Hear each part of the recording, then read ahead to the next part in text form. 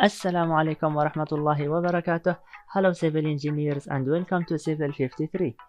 In this lecture, we are going to set up units in which we are going to create our plans, as well as we will save this software setting into templates so that we don't have to set it up again and again every time.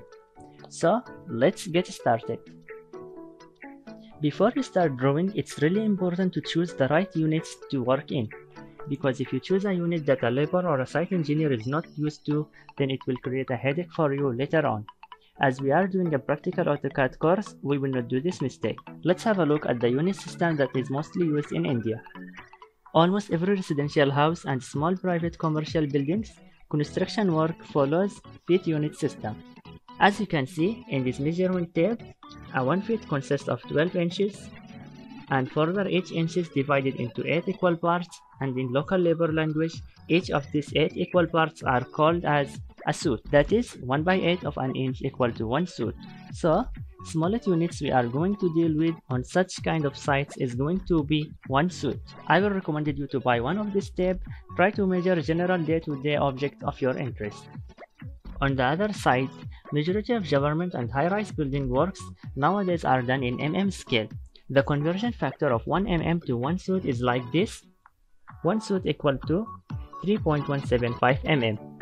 Enough talking, and let's see how can we set up this split scale in AutoCAD.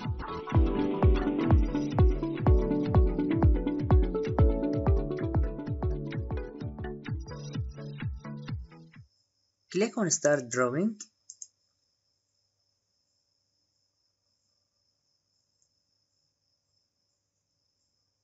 Go to Application menu, left click, and then Drawing Utilities, select Units, left click. So we got our Drawing Units window. For now we will close it. The shortcut for the Drawing Units window is UN, type UN, enter or space. So this is our Drawing Units window. Here we can see for length unit, there are several units to choose from: architecture, decimal, engineers, and so on.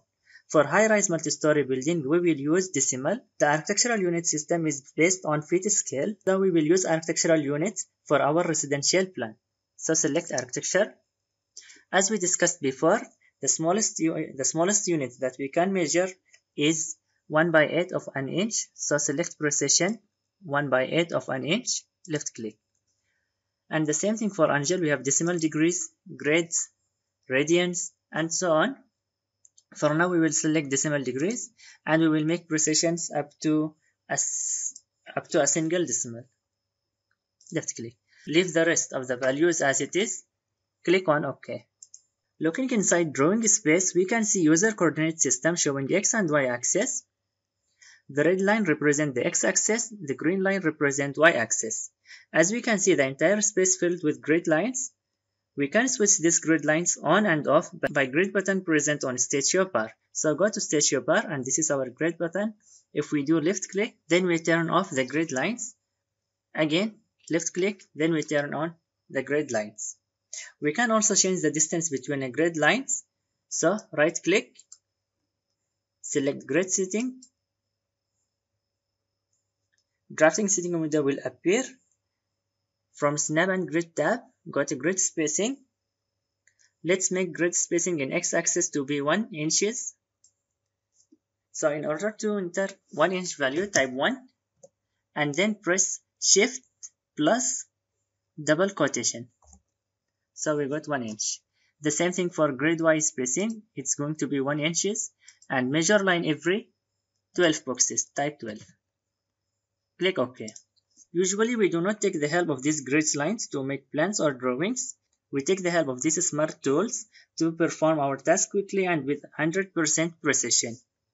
Now if we don't want to set up units every time when we start a new project, we can save this setting into a template. A template is a file that stores the user-defined units, layouts, sheet layouts, and many more settings in it.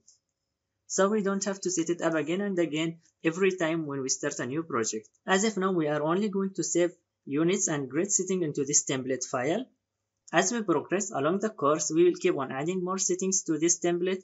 In order to save it as a template, go to Application menu, left click, hover towards Save As, and then select Drawing Template. So give it a name.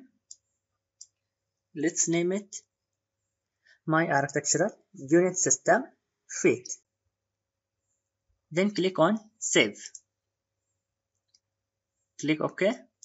Now to see if this template saved our setting or not, click on Start tab. On Start Drawing, click on this small arrow and let's select our templates. So this is our template, My Architectural Templates Fit System. To select, left click. Type UN, enter or space. Yes, it has saved all values correctly. Architectural 1/8 of an inch up to a single decimal. Close it. This is all about units and templates. We will be adding more settings to this template file as we progress along the course. So let's move on to the next lecture to see how we can create layers. See you next lecture, inshallah.